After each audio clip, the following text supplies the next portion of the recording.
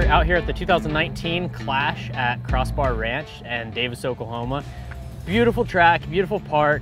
Really, there's no better place to be racing. I mean, just beautiful grass meadows, awesome rock climbs, woods. I mean, this park has it all, and it's so cool to be here. And it's just, I consider it my home track. We're 5.5 hours away from our house. Anything could happen.